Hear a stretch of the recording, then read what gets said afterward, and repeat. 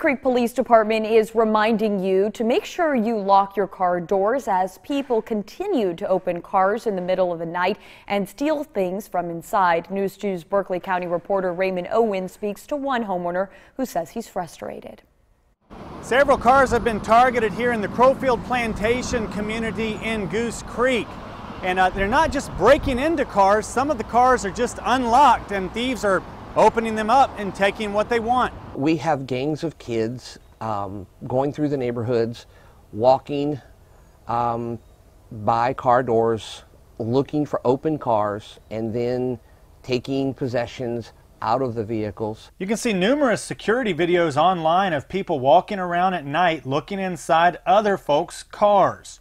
A few years ago, Corson says he and his neighbors were victims. As it has happened more recently, Corson has decided to increase his security. Exterior cameras, which I have to get put up, which basically have a light that goes off, and then I can